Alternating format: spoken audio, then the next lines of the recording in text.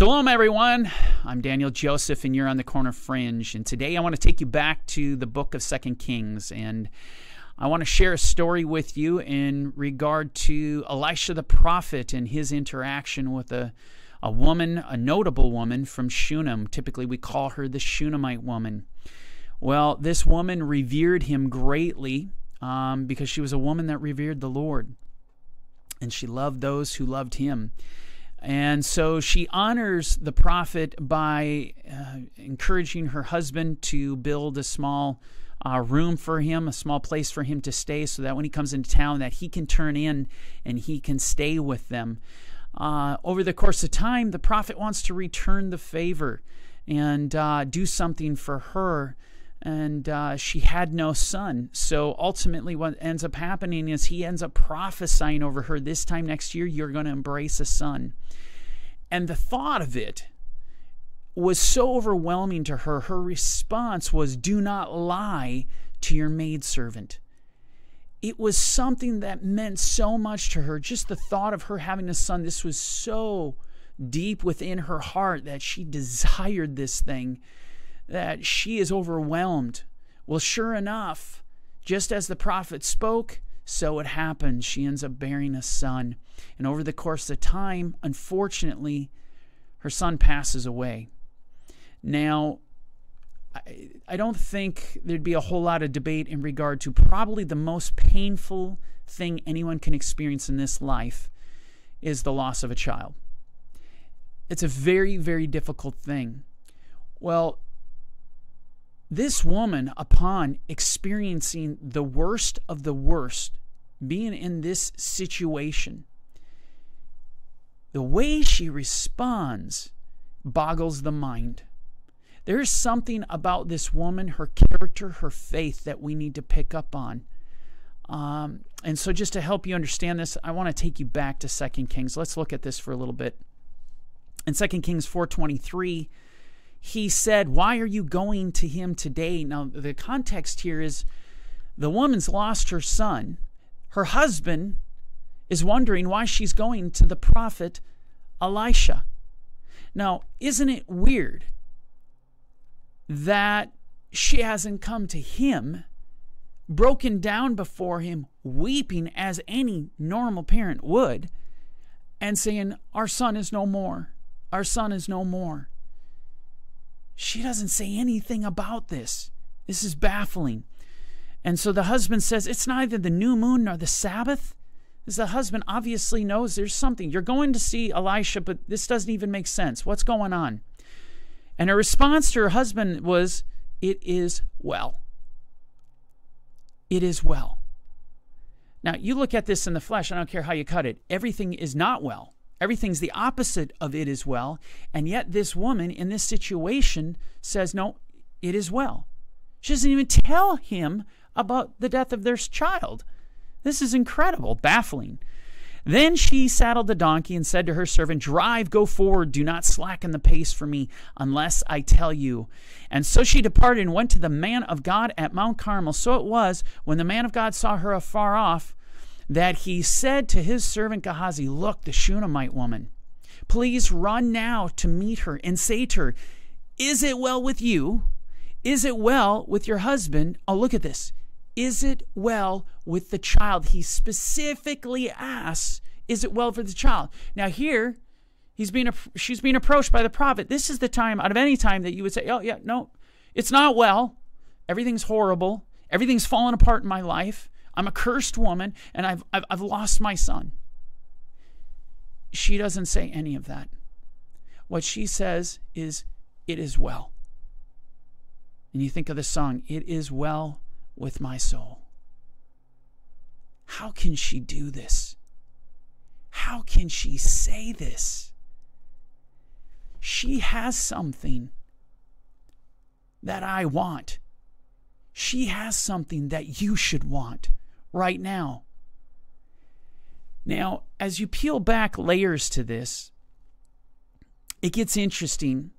When you look at this in the Hebrew, here we have it is well. 3 simple words, beautiful words. Songs have been written based upon these 3 words.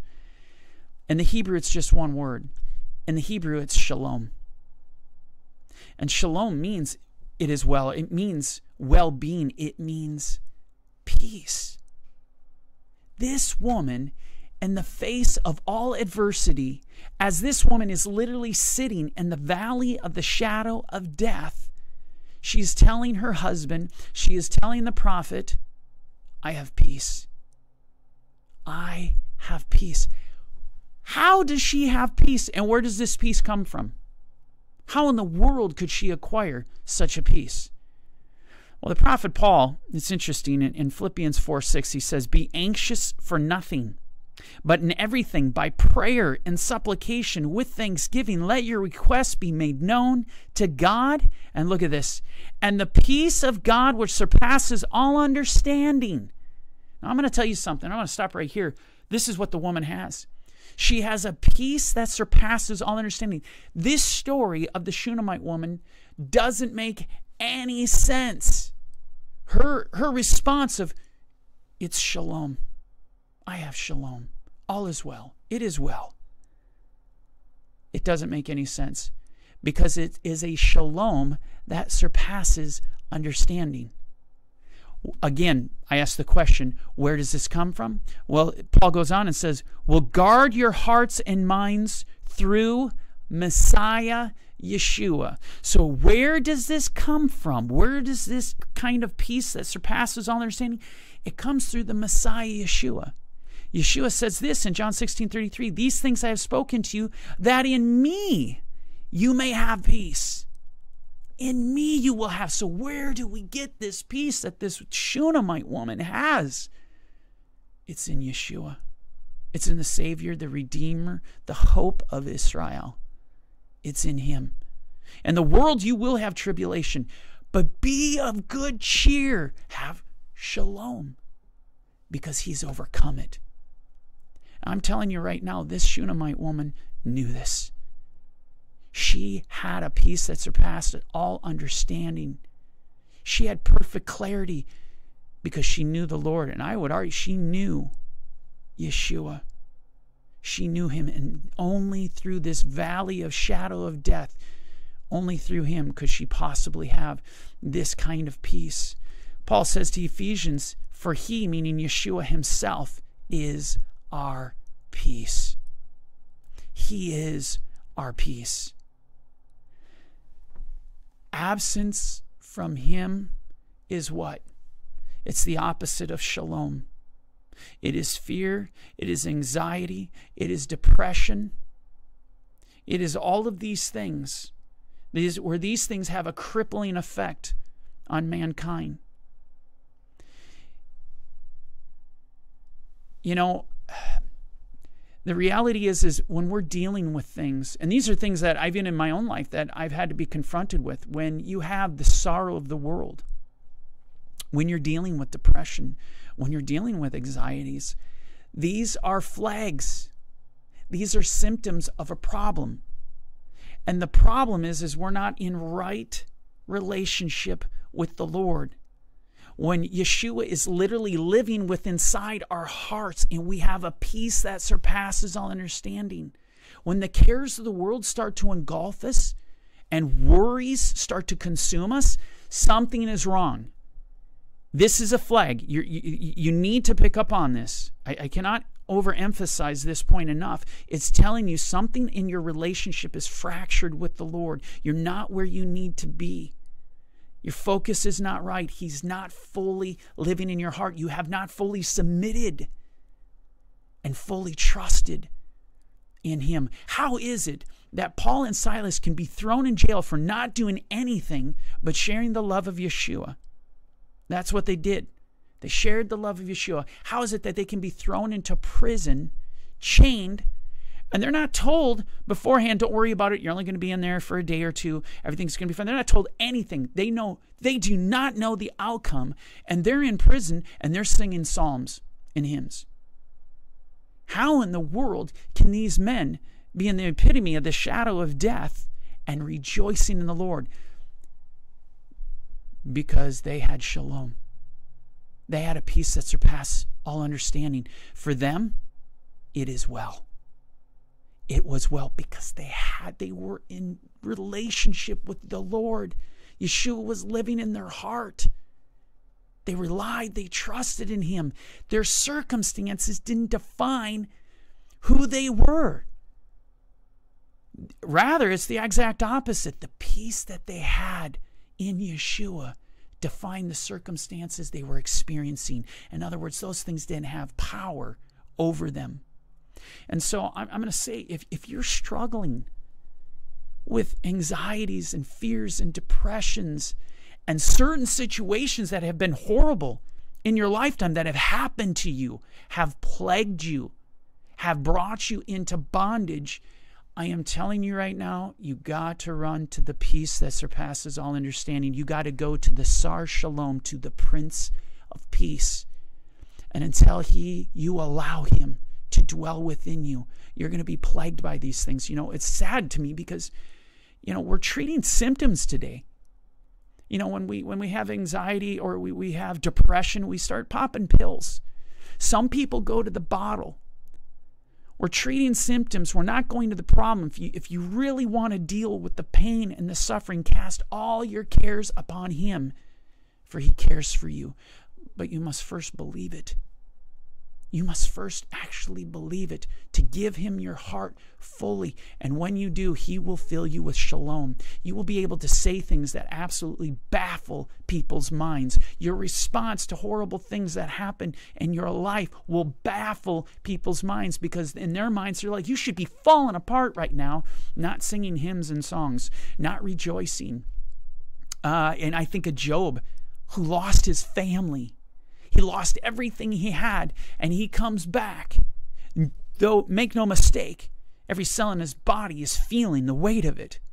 And that pain, he comes back and says, blessed be the name of the Lord. I'm telling you right now, that's what I want. I want what Job had. I want what this Shunammite woman has. I want this peace, knowing that we're getting into dark days right now, times that are pure evil. They are vile. We need this peace. We need to have the joy of the Lord, but we can't have that by going to the bottle. We can't have that by popping pills. The pills aren't going to make us happy, with all due respect. Not even money. And people keep saying it. I've heard this so many times. If I just had this much money, if I just had this living standard, if I was just in this car, if I just had this. No. You need Jesus. That's what you need. You need something that passes all understanding. You need to have power.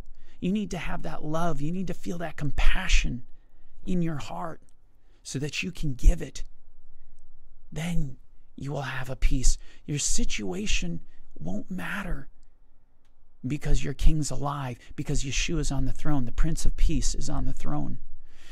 I want to take you to the book of Isaiah, because there's another aspect of this peace, pun intended, that we need to get the peace, if you will.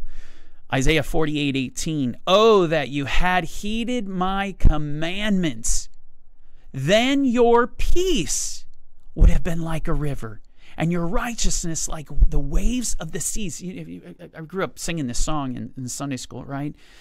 Peace like a river, peace like a river in my soul. Where do I get that peace? How do I obtain that in this dark and vile and painful world filled with sorrow and iniquity? Where do I get that? I get that from Yeshua, and I get that by keeping Yeshua's commandments, by walking in his commandments. Then I will have peace like a river. I'm going to tell you this right now, a confession moment, if you will.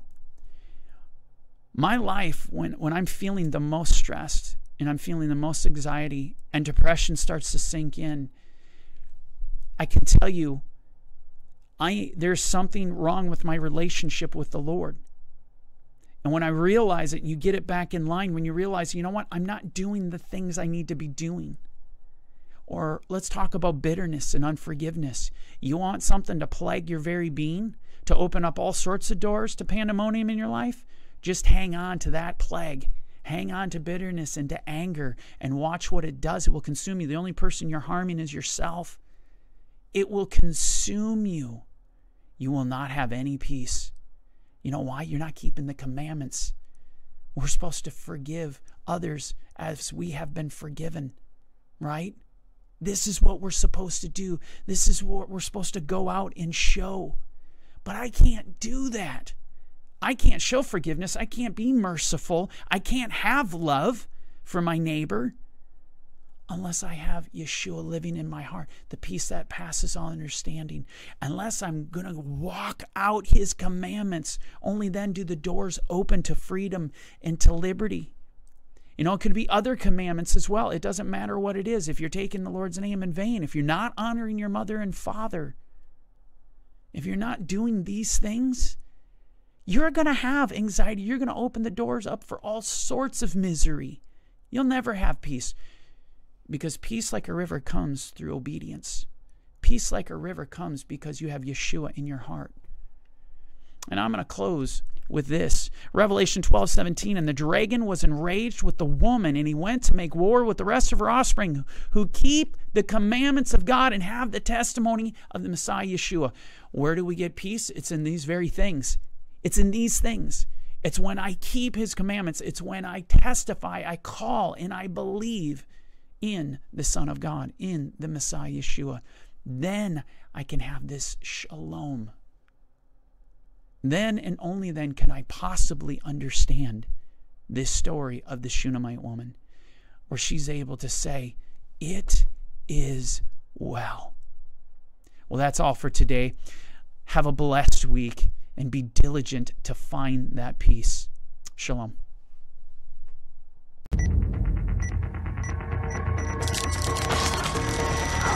Yeah.